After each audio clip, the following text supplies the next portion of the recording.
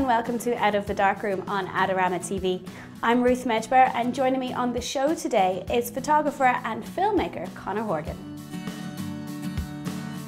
Adorama TV presents Out of the Darkroom with Ruth Medjber. So Conor, thank you so much for joining me today. You're very welcome. So you have a film out at the moment, isn't that right? Yeah, my first feature documentary, The Queen of Ireland, which is the story of how one man in a dress is changing the world. For your national treasure, it's Panti!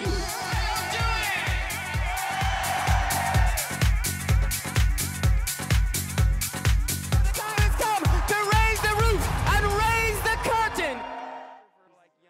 It's been in our cinemas for the last while and it's out on DVD as well. Fantastic. Now, I haven't seen it yet, but I am absolutely dying to see it because that came out, or it was filmed over a time that was really amazing in Ireland, where we brought in a new equality law.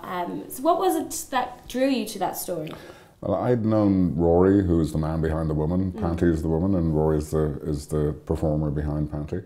I'd known Rory at this stage I've known him for 20 years because we'd gone back, we did all of the posters for this amazing event that he ran every year called the Alternative Miss Ireland.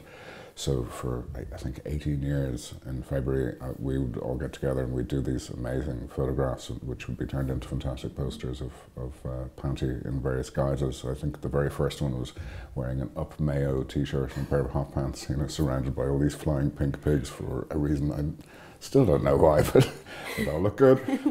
So that it came out of photography in a way, and when I approached Rory, I knew that Rory was always going to be very engaged politically, always very active politically, always kind of keen to kind of help out anything to do with social justice, and then Panti was always going to be wildly entertaining. Yeah. And I think because we had a pre-existing relationship, he was used to me pointing a camera at him, basically. So it was a natural kind of progression. It was kind of a natural thing. He turned down a lot of people before us, but when we came to me, and because I'd been a fashion photographer and I knew about lighting and I knew how to flatter people, I think he kind of felt, well, at least it'll look good. At least I'll look good. Yeah. So tell me you mentioned that you came from photography. I mean, that was your main background, right? Is that what you trained as originally, a photographer?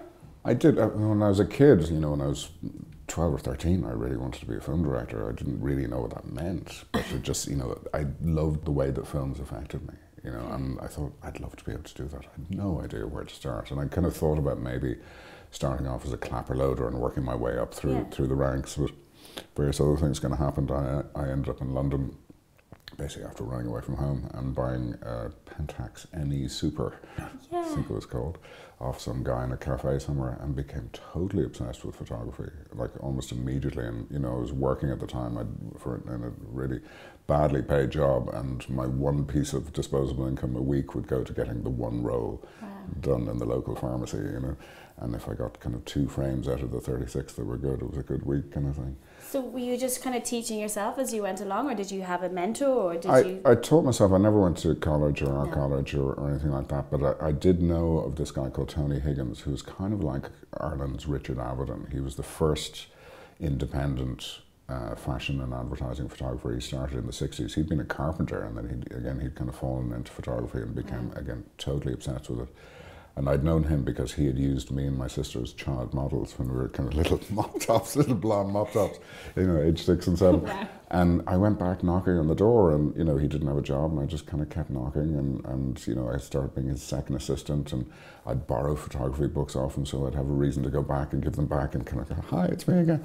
And eventually his assistant left, and I was the guy who knew where all the light bulbs were kept, so he took me on. And I did 2 years working for him, which was just the most amazing education, because as well as learning so much about lighting and about photography and how to deal with people, he taught me how to run a small business, which was invaluable. Yeah. So when you came into your own as a photographer, I mean, you've worked for some really big clients, right? I mean, British Vogue and all sorts of...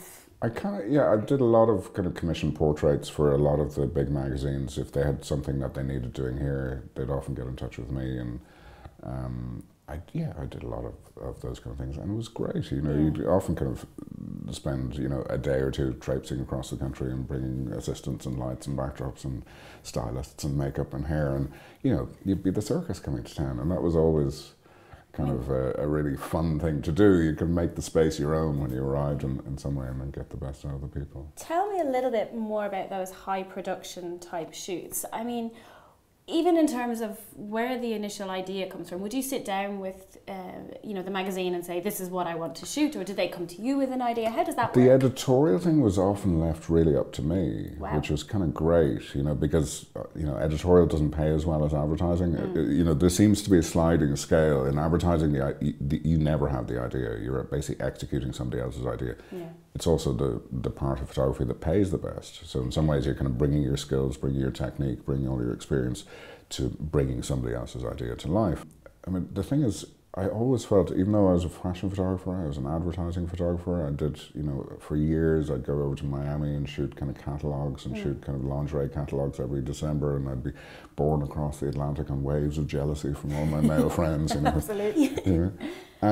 But I always kind of felt that my thing was really portraits. Really? It was just people, and be it kind of people on the street or kind of friends of mine or whatever. It was, if it was a successful fashion photograph, it was a good portrait first and foremost, and the clothes were kind of always secondary in some ways.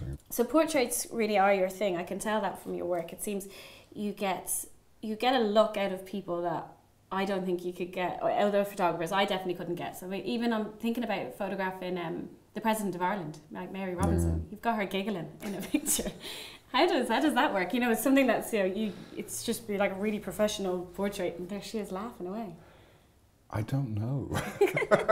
I don't know what I do. I mean, I kind of, I remember there was a fashion program on Irish TV for years called, I think it was Head to Toe or something like that. And they kept asking me, can we come and film you doing a shoot? And I just always said no, because in a way I didn't want to see what I was like when I was taking pictures, because I'm very much in the moment. But something, as I've grown older and as I've kind of gotten better at what I do, and I think just as I've grown a bit as a person, there's some kind of intimacy that happens between me and the other person. And I know that I'm playing a large part in that. I don't exactly know how it's happening, but there's some engagement, there's some level of communication that then comes across in the picture, and I find that absolutely joyful. I mean, there's something, and I know that the people, when they see the pictures, are often kind of very taken with that as well, because there's a communication going on. You get something out of them that they probably aren't willing to give, but when they do, they're quite happy about it. Possibly. I know that one of the things that I do when I'm photographing people is that I almost invariably make some kind of a fool of myself very early on, because in some ways, because it happens. Like intentionally? If I don't do it intentionally, it'll probably happen unintentionally. And the thing is, I'm basically letting everybody in the room, everybody on the set know it's okay to get it wrong. Just kind of it doesn't. It's not about we have to get something right here. It's whatever happens. Maybe I'll try that. Actually, I think I just do that naturally. I just always mess up. Well, exactly. And people kind of, oh God, thank God. Yeah, it's like we can break now. It's not so high strung and tense. Yeah. Maybe that's why the documentary side of things is good as well, because you really get to know people and kind of they're at ease with you, so they'll be more comfortable in the camera. I hope so. I mean, certainly, we spent 5 years chasing Panti and Rory around with 5 years, and some of the time at the beginning when there was no money, because for most of those 5 years there was no funding whatsoever. At the beginning there was me on camera and, an intern waving a microphone vaguely in the same direction as where the camera was pointing, and, we were lucky to kind of get anything, but we did. And then as things came along and we started getting production funding, there were more and more camera crews and stuff like that. But I think, there is a quality to being a very attentive, present photographer without imposing yourself on the situation, which I think really helps in that kind of situation, in a documentary kind of situation, where people know that you're there, but they don't know what you're trying to get. Okay. So they're just happy to do whatever it is that they want to do, and you're not saying, here, do that again, or you're just watching. You're watching. You're there. You're very much paying attention to what's happening, and it's almost like a dance in some ways. Like you're kind of dancing with them. You know what I mean? They go there, you go there, and they can feel that, and they know that whatever they do, you'll match it. So I think that gives them a confidence as well, and for good material. Maybe I need to come and film your work so that I can see this magical dance in play and try and mimic it myself, see how I go. Another thing, just when you mentioned dance, I think my favourite piece that of yours is not actually one of your photographs, which it should be because I'm mad about photography, but it's a film that you did, a short piece that you did with the Deep End Dance, which is the mother and the son, the choreographer's son, underwater. This looks like a logistical nightmare in terms of shooting it. Well, there actually is a making of video on Vimeo as well, and it's funny, like the making of video is about twice as long as the actual video. It would have to be. I watched that video. And there's all kinds of stuff with, cutting out like lead sheet in the weight, in the same kind of, in the template of his shoes, and putting that in, there's weights in his shoes. He's wearing a diver's belt at one point. But he's dancing at different levels of the water. At some point he's kind of walking on the floor of the swimming pool, at other points he's up near the surface. So he's differently weighted and differently buoyant for all of those different levels. I just thought it was magic. Well, it is magic, and that's the great thing. But this is the magic of film, because we've had some really clever people who really, if they sat down and thought about it, would not be asking us this question. Say, how did he hold his breath for 6 minutes? Aww. Because it just feels that it's a continuous seamless movement, and the cutting is kind of invisible, and they don't know that in every 20 seconds, David is coming up to the surface and going, wow. and then going back down and picking up the action. I did feel that. I felt kind of stressed towards the end of it. I was like, he needs to breathe. He needs to breathe. Let him go.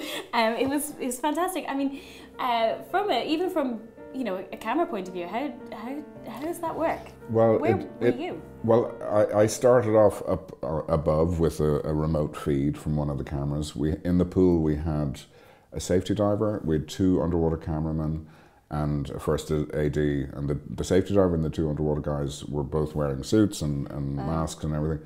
And I was up looking at this on the monitor, and it just wasn't working for me. So I put on the suit as well and the aqualung and went down, and I was directing by, kind of saying, like, widen out, move in. Like, of course, because you can't hear. Because you can't do anything. So I was hovering over Richie McKendrick, who had the main camera, looking down, and he had a little kind of monitor in the top of the camera, so I could see what he was shooting, and I was able to communicate with him. And then I would go up, direct David, and David would come up for air and then go back down again.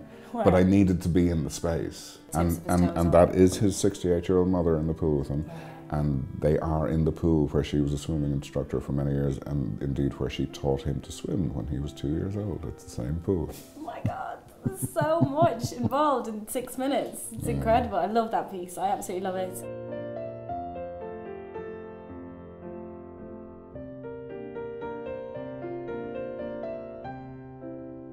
But I'd been taking pictures when I got the little Fuji, the X-T1 first, and I got a converter for my own Nikon lenses because I haven't been able to let them go, even though I haven't really shot film in years. And I just started taking all these pictures of people I met and my friends. I'd go for coffee and I'd take pictures of people, and there was some quality to these pictures that I was really enjoying and other people seemed to be really enjoying, and I'd post them online just for kind of fun. And my friend saw them and just liked them, and it kind of helped inspire an idea in her to get me to do 50 portraits of 50 of her closest, her nearest and dearest people, to mark her 50th birthday, which was just a wonderful idea. Beautiful. And then as the thing progressed, of course, she said, well, of course, we have to put that so-and-so in and so-and-so in. It ended up being 122 people. No. And I travelled all over the... You met 122 of her friends? Yeah. And photographed them? Yeah, and interviewed them all as well. I interviewed them all and kind of taped it all on my phone, and then the interviews became the captions for the photographs as well. Yeah, and then created the book alongside your sister. Yeah, so it's a big, thick book. Yeah. Straight off, you see the portraits. They're very beautiful and rich colours and tones. There's also, if I'm right, some lights thrown in here? Occasionally, but, I kind of... whereas I used to, as I said, arrive with kind of, the entire circus, I have a little kind of hand basher, and I've got one of these, like it's about 1.5 meters wide, this huge umbrella with a white softener in the front, and it's silver inside, and it's kind of like, it's this size. Yeah. It'll go up pretty quick, I'm sure. It goes up really quick, and the light is just gorgeous off it. It is just the most painterly kind of light you could possibly imagine, and to be able to, kind of carry that onto a plane Yes. is just remarkable. Which is the thing. So. I mean, when you're dealing with portraits, you kind of have to be quick so that you don't lose people's attention. Yeah, because totally, you want to talk to them. You don't want to be fiddling around with lights. And then if you're going to visit 122 people, you need something that packs up quite neat. They're gorgeous, gorgeous portraits. But this isn't your first book. Sure, it's not. You had a book. I did a book on. I spent a winter in New York, and I got a little. That was when I first kind of came across the Fuji cameras, and I got a little Fuji X10. Put together this kind of book. It was about an A4 size book, and the pictures just printed up beautifully. They're gorgeous. You know, just thank you so much. Yeah. And again, you know, I put it up on Blurb. I kind of self-published it. We sold like 150, 200. You know, loads of prints. Like people are still buying prints from my kind of New York adventures. It's totally your New York adventures. It's you. Yeah. We're walking through the streets of New York as you. It's your point of view, and I love that. I mean, it's not just like a street photographer's book. There's everything in there. Yeah, I mean, there's you're looking portraits and all kinds of stuff. Form and you know, shape and everything about it. I think it's like a little narrative of New York. It's almost a portrait of New York. Thank you so much for coming and chatting to me today. I could talk to you for hours and hours and hours, but we have to end at some point, Conor. Thank you. I look forward to seeing more of your work. Thank Cheers. you very much. Well, that's it for this episode. I hope you enjoyed the show. If you want to start the conversation, then please feel free to leave me a comment below. I really do appreciate the feedback. If you'd like to brush up on your own photography skills, then check out the Adorama Learning Centre. And as always, if you want to see more videos, then subscribe to the Adorama YouTube channel. Thanks, and I'll see you again soon.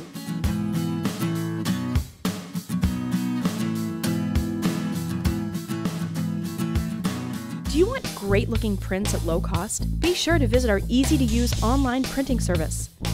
Adorama Pix has professionals who treat your images with the utmost care that you can count on.